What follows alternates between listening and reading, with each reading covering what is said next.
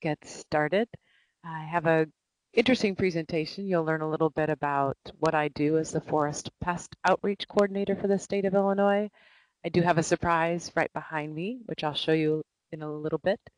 But we're going to talk about trees, and we're going to talk about bees, and we're going to talk about the importance of pollination and identify which trees need bees, and how can we provide better habitat, not only for the bees, but the trees themselves.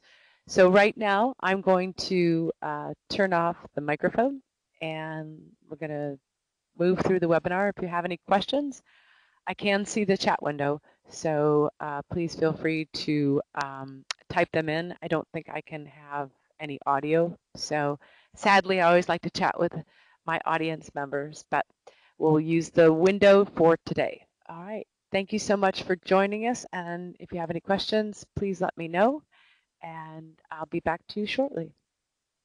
I'm back on live shortly.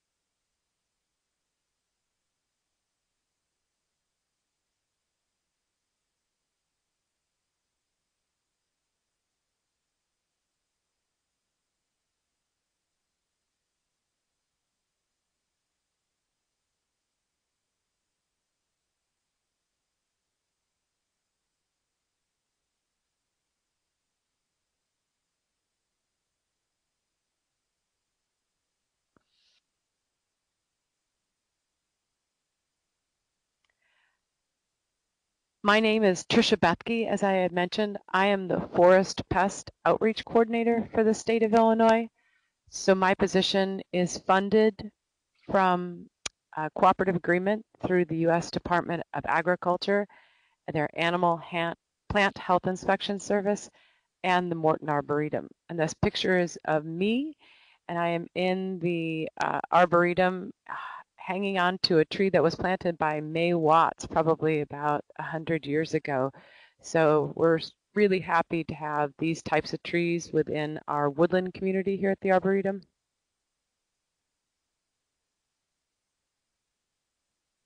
So what does a Forest Pest Outreach Coordinator do? I generally work with lots of different partners, organizations, government agencies, private schools, public schools, the Chicago Region Trees Initiative, our national organization, our Arborist Association. You'll see many different community groups that I deal with.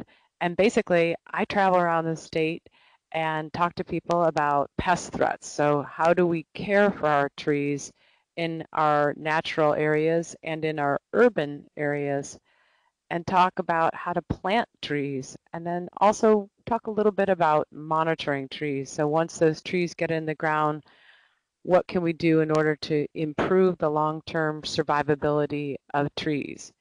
And as I was thinking about this presentation and studying a little bit of the background, I thought, wow, how cool is this? Bees play a huge role in creating nice, healthy woodland habitats. So basically what I do is I build partnerships. And I'm going to have a little fun right now.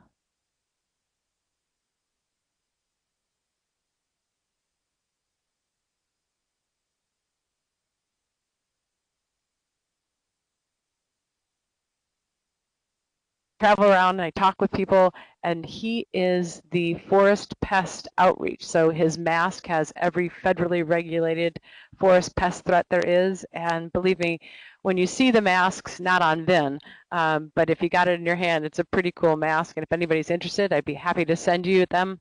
But basically, we use that in order to engage people and let them know about forest pest threats.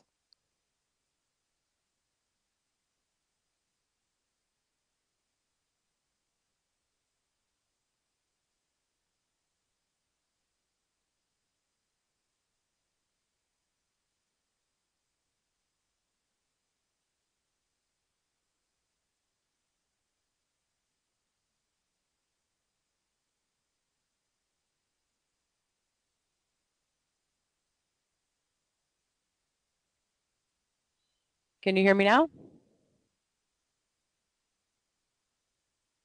Oh, good. I'll back up a little bit for just a second. You saw the slides. I travel around the state and talk to people about tree pest threats. So today's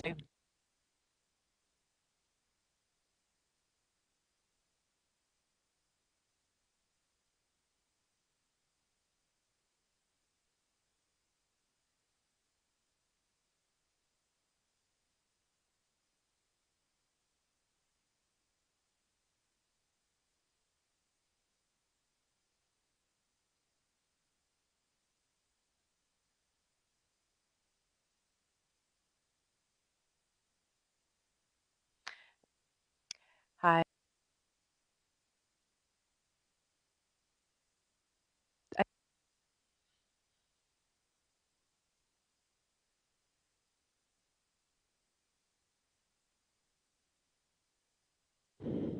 I think we're having a little bit of a problem with the microphone. It automatically starts to shut off, and I'm not sure why.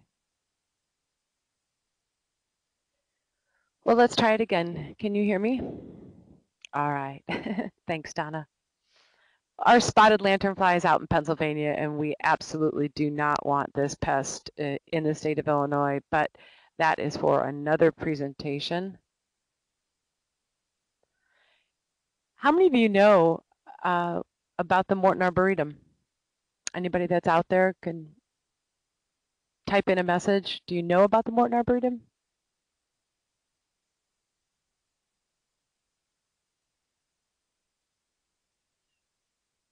Excellent. Oh, good. The Morton Arboretum was founded about 97 years ago by the man named Joy Morton, who's over in the left-hand corner. Right today, it has 1,700 acres, and yes, it does have the trolls. We have a center for tree science. We have a beautiful children's garden. We have 9.5 miles of hiking trails. But really, the mission of the Arboretum is to collect and study trees and shrubs and other plants from around the world, and to display them across the naturally beautiful landscapes for people to study, enjoy, and learn how to grow them. Our goal is to encourage the planting and the conservation of trees and other plants for a greener, healthier, more beautiful world. You could say right here on the conifer, we've got a beautiful new exhibit going in that talked about the tree threats that are occurring around the world. So it's a really neat place. If you haven't been here, please come out and see us. Additionally, we do have beekeepers on site. So the Arboretum has their own beekeeper, which is a neat job. We have 2 sets of hives, but those hives are not accessible to the public, and they aren't utilized per se for tree pollination specifically in our collections, but we do have our own Morton Arboretum honey. So we do actively manage them, we move them around, and we care for them.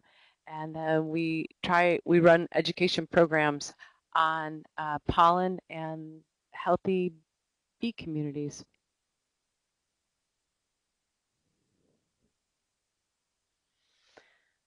About 10 years ago, there was a study done, and I'm only talking about this study because I think it highlights the importance of the trees that we had and the trees that we lost with emerald ash borer, and it speaks to the need to have diversity within our trees.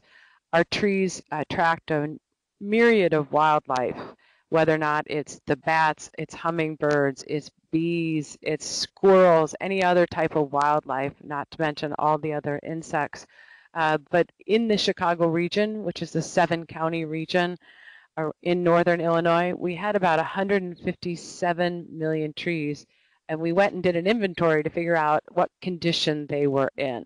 And what we learned was that our canopy cover, so all the trees that were part of the Chicago canopy, or the trees within the community, the large majority of it was European buckthorn, and we've got about 7% in ash. And when you think about biodiversity and you think about pest threats, Today we're going to focus a little bit on bees and that wonderful association that they have with their trees in their community. But I also want to make you aware that when we don't have a diverse set of trees, you know, the biodiversity, those living things that support that healthy ecosystem can really truly change. So just wanted to give you a little bit of a snapshot of the tree inventory that was taken. It will be updated in 2020, so we will see the effect of the loss of the ash trees. But for now, we are going to sit back and look at some beautiful pictures. I had a lot of fun putting this together. It's pretty gray and rainy and cold up here in northern Illinois, so it was fun to take a look at all these wonderful bees and look at the great trees and also the flowers and think about what is to come. Pollination occurs when pollen is moved within flowers or carried from flower to flower by wind or water or pollinating animals. Almost 90% of all flowering plants rely on pollinators for fertilization, and about 200,000 species of animals act as pollinators. Pollination leads to fertilization and successful seed and fruit production for plants. Pollination also ensures that a plant will produce a full-bodied fruit and a full set of viable seeds for the next season. Worldwide, approximately, there are 1,000 plants grown for food, beverages, spices, medicines that need to be pollinated by animals in order to produce the goods that we depend on. In the United States, pollination by honeybees and other insects produces approximately $40 billion worth of products annually. Our bees pollinate 80% of our flowering plants, and our bumblebees are important pollinators of wild flowering plants and agricultural crops. There are some key threats facing bumblebees that we can talk a little bit about at the end of the presentation, but I'd like to move ahead and talk a little bit more about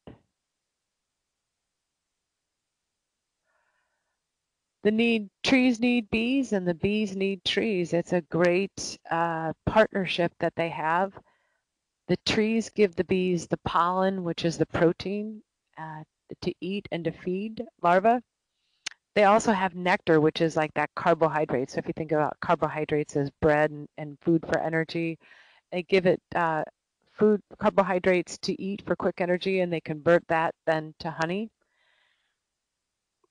And the trees also give the bees resin. The bees are able to make, they call it propolis, which is I can't think of what it's called, but it's like resin's kind of like a sticky property, and it keeps the hive clean and it insulates. So you think of it as like a sealant. It also gives a habitat. It has trees oftentimes have hollow cavities, and bees can shelter in there. And then if you think about it, what do the bees give the trees? Well, the bees give the trees life, pollination. They fertilize the flowers so they can make new seeds and then grow either new trees or apples or pears or peaches. So most people are familiar with the flowering annual perennials, like all the flowers in the beds, but people may be less familiar with the fact that bees often forage for pollen and nectar high in the tree canopy. If you think about it, trees densely covered with thousands of flowers give pollinators a huge source of nectar and pollen in one place. Foraging efficiency for bees is beneficial as it requires less energy for them searching for food sources, and it also reduces stress. Bees rely on these food sources throughout the year, and then typically trees that bloom early in the spring, they give a benefit to the trees. Summer flowering trees also provide a meal of nectar and pollen. Trees also provide great nesting opportunities. I just mentioned that before. Oftentimes, when we see the holes in the trees, we can see some of these nests that have occurred. Native flowering trees are not only beneficial to bees and other insects, but they're also very beneficial to the larvae of many native butterflies and moths.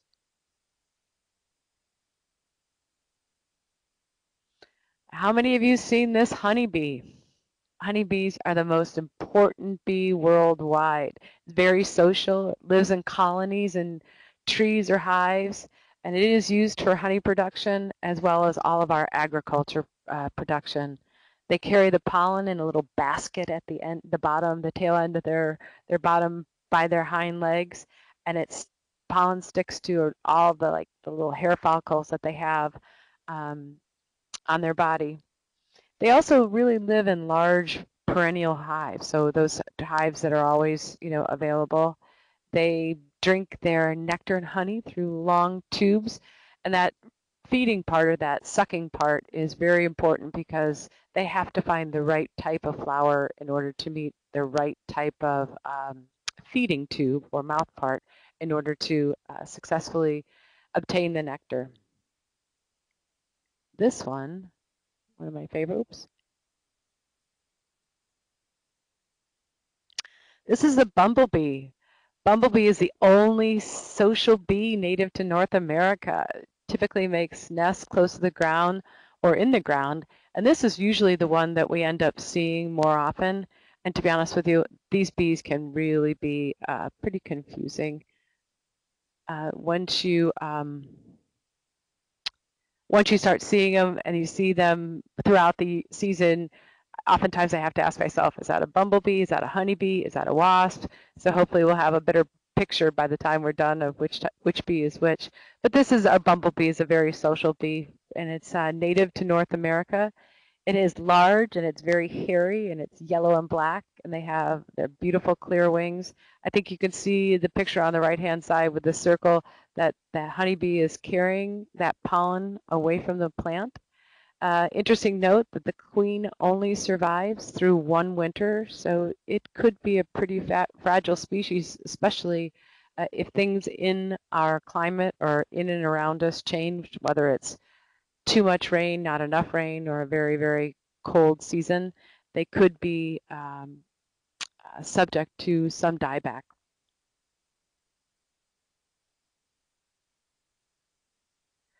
This is a mason bee. This mason bee is a very elusive bee. It's one of my favorite. Are you all familiar with this mason bee?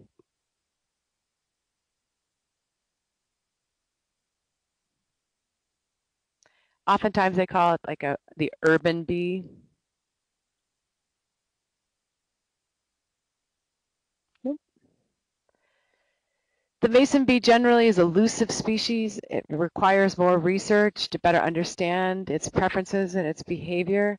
But its bee and its close relatives have been found to be very effective for commercial raspberries and then our blackberries as well. Oftentimes, if you've seen a house that has those long bamboo tubes, those are built to house those mason bees.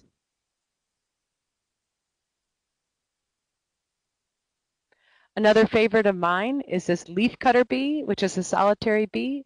It cuts neat circles and leaves, and it uses the pieces to line their nests. They build nests in hollow twigs or other openings, and it's generally about the size of a pencil. And it usually won't sting anybody unless it is trapped. And this is also a helper to pollinator alfalfa fields as well, or alfalfa plants. I thought this was the first time I've ever seen this leafcutter bee, and I thought it was pretty neat the way it actually creates these little round, perfectly round, I don't know if you can see it on the screen right here. They cut them out with their mandibles, and then they roll them up, and then they fly. They tuck it right in here, hold it with their legs, and then they fly back to the tube. So if you looked online, you'd be able to see, if you looked up leafcutter bee, you'd be able to see them in flight and trying to load their leaves into their tubes that they have, their egg-laying tubes. We're going to move into now, we're going to talk a little bit about some of these beautiful trees that use bees as pollinators, or the bees that use the trees as pollinators. Our flowering dogwood is absolutely one of the most, pardon me, magnificent native flowering trees. If you've ever been out to the woodlands early in the spring, It has long-lasting, small, white, yellow, oftentimes it could be pink flowers, and the bees absolutely love it. The pollinators that are attracted to it are bees and wasps and flies, and often those beautiful skippers that you see, the skipper moths, and some beetles. One of the things that I tried to do in this presentation is to identify those trees that are blooming chronologically so that you start to understand that when we have a diverse suite of trees, we will have a better pollinator habitat. So the longer the bloom cycles are and the differing times by trees, the better off the bees are to be able to continue to get the nourishment and the carbohydrates and the proteins that they need. So it's pretty neat to kind of think about how when we look at our trees and we look at the timing in which they all flower, how it potentially could help build this wonderful pollinator partnership.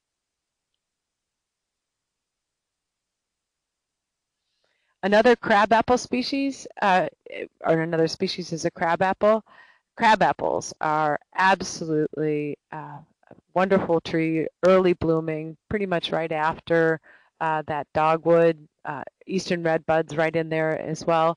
One of the things that I didn't know about crabapples is that crabapples are oftentimes used to have a cross-pollination with an apple orchard. So if you think about having the apple orchard and the trees all lined up, uh, oftentimes crabapple trees will be planted around the orchard because apple trees need cross-pollination. So the bee takes the pollen from one and has to get pollen from a different species. So it's a pretty neat. Not only is it a beautiful spring flowering tree and it serves as a wonderful source of nectar, but it also can be a beneficial tree for our apple orchards. The eastern redbud's a member of the pea family, the Leguminaceae. It is often found as a tree that sort of hangs out underneath bigger trees in the open woods, typically blooms early in the spring. They have bright pink flowers that cover the branches. They're tight clusters. One of the things that's great about this is it attracts a lot of different pollinators. So the bees, the wasps, the flies, and butterflies, as we mentioned before. But the bloom period is from March through May. And so depending on where this tree is planted, not only on the landscape, whether or not it gets sun on the south side, typically they're blooming earlier than they do on the north side. This could be a really good source of food for a number of different pollinators. The flowers are made up of 5 petals, and I think you could see it right over here in the corner. You can see it right around here. These dense clusters of flowers are enormously efficient for our pollinators. So oftentimes, whether wind or rain, if they were to occur during the day when they're out foraging, oftentimes that is a wasted day, so they'd have to go back into the hive, back into the nest without any type of real energy or resources. So sometimes our rainy spring days can really create a difficult situation for foraging for our pollinators.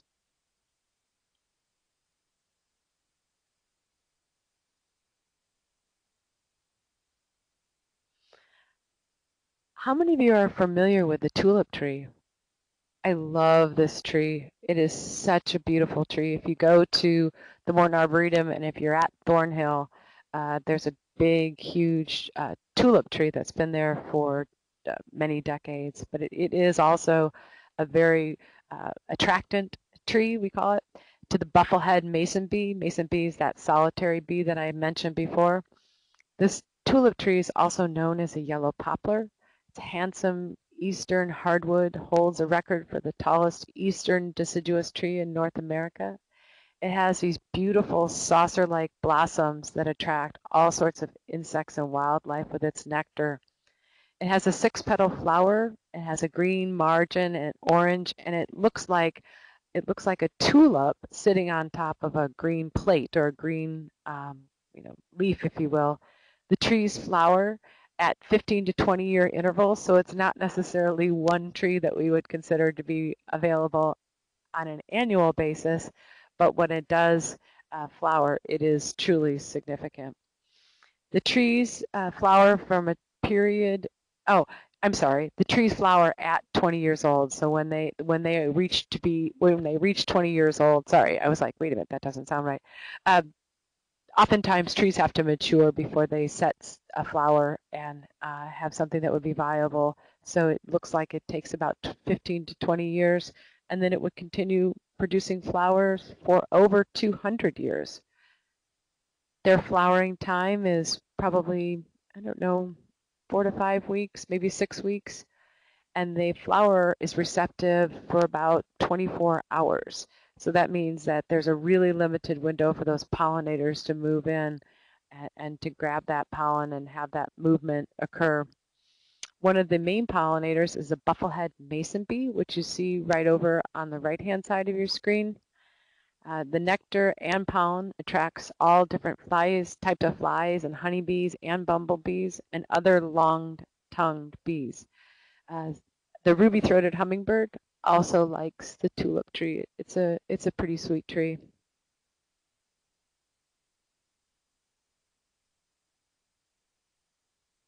Oop.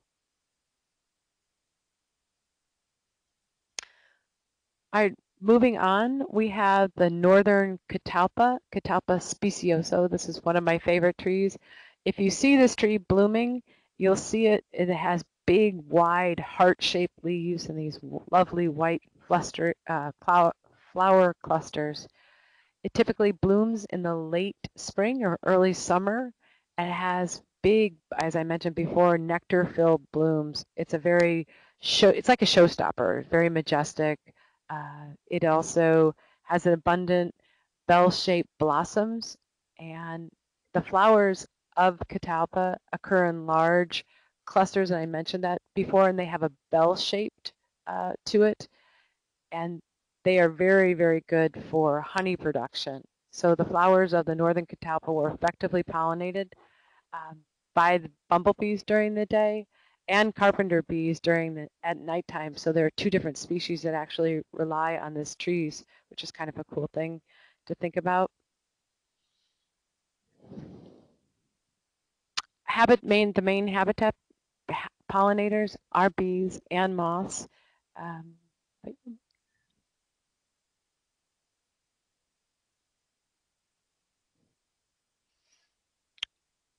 Another tree, this tree is not necessarily native to northern Illinois, but I didn't know if there was anybody that was dialing in from around the country. But one of the big pollinators is the big leaf maple, so Acer macrophyllum. It is a rapidly growing tree. It's very abundant in the Pacific Northwest. Has anybody seen one of these trees out in its natural range?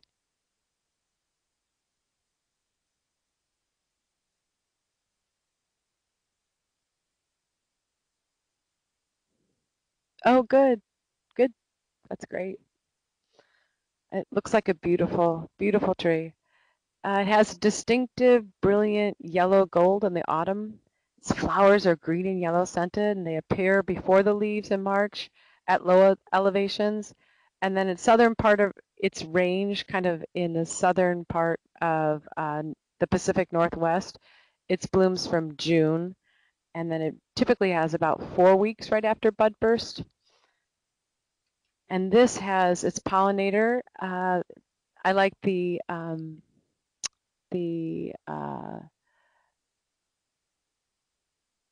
image, the little image over on the right-hand side. This is done from the Department of Agriculture, and this is a great little outreach piece that talks a little bit about the big leaf maple and the bees that are associated with it.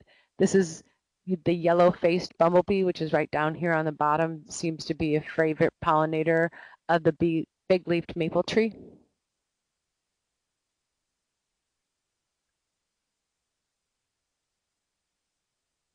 Next up, this is the tree of love, they call it. This is a beautiful Artilia americana trees, are lindens, or oftentimes they are called basswood as well, depending on where you are in the state. It flowers very heavily in late June and early July, and sending bees into a nectar frenzy. They're nectar gathering frenzy. This is a very, very large tree, and it typically has a tremendous number of flowers associated with it. It is prolific when people talk about nectar producing plant, especially in the eastern United States. It is a major consideration. This tree needs a lot of space, and it gives off this unbelievably wonderful, sweet scent about it right in the beginning of June. And it is a big attractant. So if oftentimes when we're walking by and we're in the linden collection, you can stop. If you're very silent, you can hear the buzzing sounds of all the bees. I mean, that's how well this tree actually attracts the tree.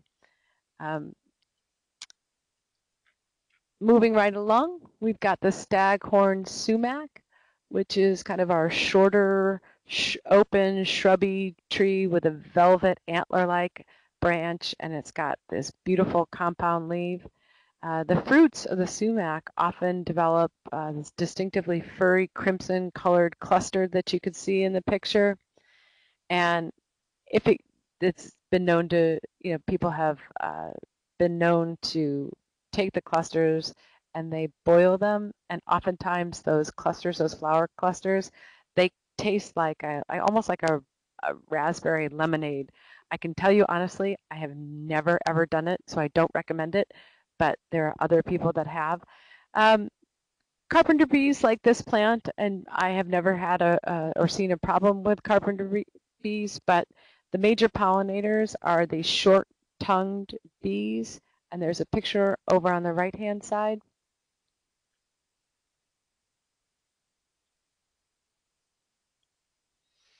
One of these really neat trees, so if we think the linden or the basswood tree is one of the top nectar-producing trees, its southern competitor is sourwood. And sourwood is typically a tree that we might find in southern Illinois, certainly in the southern part of the country. It is a native tree to North America, and it's one of the endemic trees that's not found anywhere else other than the United States. Cool part about it is Native Americans, they used to depend on sourwood as a good source of medicine to help out with, like stomach aches and ulcers, like if you got a cut in your mouth or something. They used it also to make lots of cool wood. But right now, while we don't use it in timber production as much as it used to be, because I think there are other hardwood species that are a little bit better, in the fall, the sourwood trees are just brilliant. They have red foliage, they have drooping branches. They also use it typically as like an ornamental tree, so if you want that beautiful color on your landscape. It blooms white flowers, and it resembles like the lilies of the valley. And if you look over on the right-hand side, to me it looks like just a series of, they're wondering if it tastes sour. Honestly, I don't know that.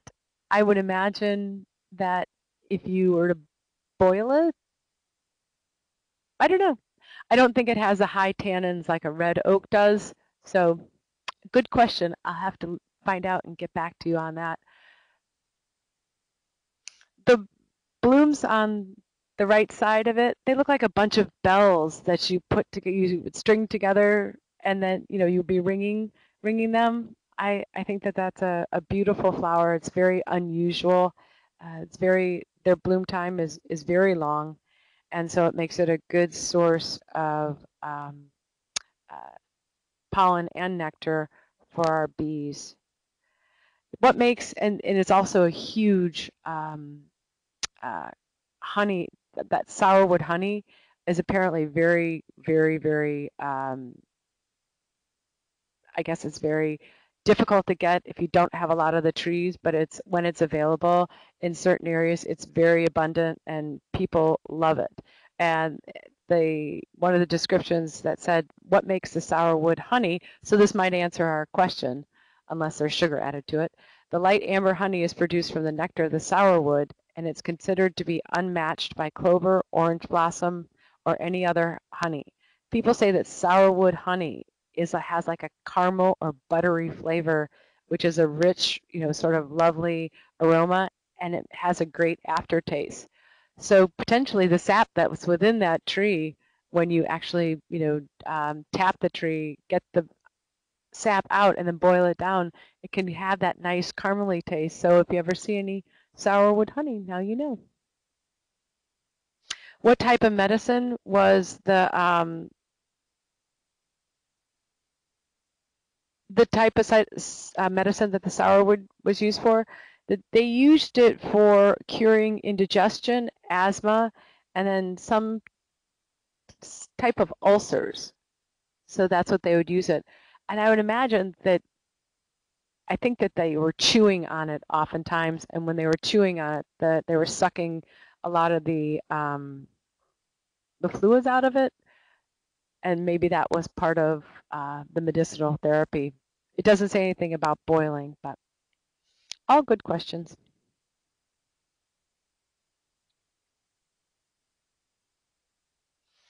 Well, this is kind of a quick presentation. It went a little bit faster than I thought. I just have a couple of final thoughts, and if you have any questions on trees and bees, I'd be happy to answer them. Or if you have any questions about the Arboretum, I'd be happy to answer, or forest pest as well. But as we think about trees for bees, the role of trees and bees cannot be underestimated. These trees provide a bridge of flowers between the spring and fall, and oftentimes this is a pathway for people who want to try to strengthen and improve the health of our honeybees and our bee habitat, our pollinator habitat. Without the trees as a food source, we are really limited, because some of these bumblebees, they're only active probably 2 to 3 seasons. And if they don't have this summer food, the bees drop off, and then the production drops off, and then potentially the hive is weakened. So as we hear about colony collapse, that oftentimes relates to some of the things that are going on in and around. So any type of management that's being done for other pests that potentially could negatively impact them. It's interesting to read through the literature fully. So if you see big headline that says, the colony collapse, understand why it is. Oftentimes, it's the timing in which the bees are able to forage and the tree is actually producing the flower. So sometimes there could be a mismatch, and that bees could die potentially because there isn't enough nutrients available at the time in which they need it. We talked a little bit about the honeybees. I mean, we mentioned a number of bees, but they also do their best in concentrated areas. So when we think about our urban landscape, oftentimes we have a lot of solitary trees. And so I think it's important to look at that grouping within the landscape. I'm seeing some good questions. Donna wanted to know whether or not they have online resources. We have online resources about trees, but I don't know if we specifically have online resources about bees and the nectar production. I know that the education typically runs bee programs during the spring, and then I think sometimes in the late summer when the honey is more available. So if you look at www.mortonarb, so it's mortonarb.org, and you put in bees or you put in beekeeping, you should be able to pull up some resources. Alina wanted to know what the causes of this mismatch in the timing and why are the trees budding out earlier. Well, we've been thinking about this, and we're looking at doing some phenological studies to figure out why there are shifts in the time that trees are leafing out. So if you think about when a tree starts to leaf out, its main motivator is increased temperatures, longer days, and more precipitation. So you've got more rain. when we have days that are coming up, they're going to happen in March, that all of a sudden go up to 50, 55, 60 degrees, the tree sees that as a signal and they're like, okay, it's time to wake up. It's time to start leafing out and it's time to start growing and collecting energy with our leaves. And then what happens? We get a cold snap. And so there is a little bit of variability going on right now. Over the last 10 years, we've had increased springtime temperatures. We've had increased nighttime temperatures coupled with increased humidity. And so putting those three together, it's sending earlier signals to these trees. And our native populations of bees aren't necessarily responding the way or as acutely, if you will, as the trees are to the increased temperatures and increased amounts of sunlight. So how many bumblebees survive the winter? I do not know. That is a good question. If you registered with Deb, potentially I could take some of these questions down and email you the answers back. You had mentioned resources. Some of the resources that we have here are mortonarb.org, Chicago RTI is our urban forestry program, and then pollinator.org, Arbor Day Foundation, and the USDA APHIS. They are excellent resources. What's my favorite type of tree? Oh my goodness, just like my children, I love them all.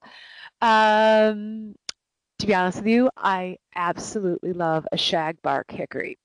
I don't see it very often. It's kind of got like a really funky, fun bark that kind of twists and peels up, and it's got beautiful flowers.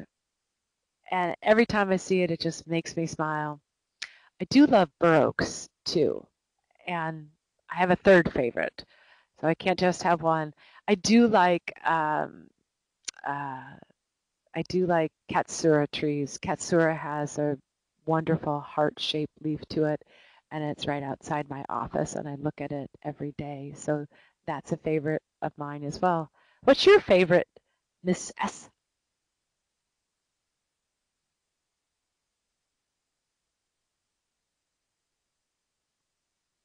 Miss Shea, I guess it is. Looks like Donna's typing too. Anybody chime in? Let me know what your favorite tree is.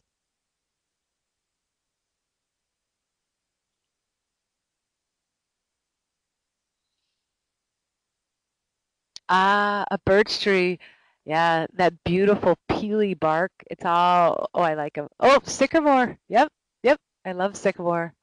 Probably the western white pine since it has the state tree of Idaho. Excellent. Yeah. Dogwood's beautiful too. I love a dogwood too. The western white pine's a magnificent tree. It's absolutely beautiful.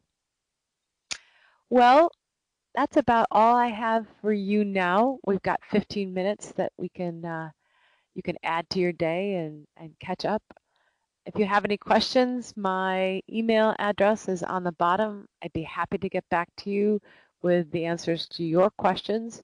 I'm super curious as to figure out whether or not sourwood really tastes sour and whether or not they used pieces of it and boiled it or actually chewed it. So I will be doing my research later. You are welcome, Donna. Thank you. Thank you, everybody, for joining us. And thanks to the team, Deb and Cesar Menendez. You guys rock at Elgin High School. I love you guys. Thank you for allowing me to spend some time talking about trees and bees.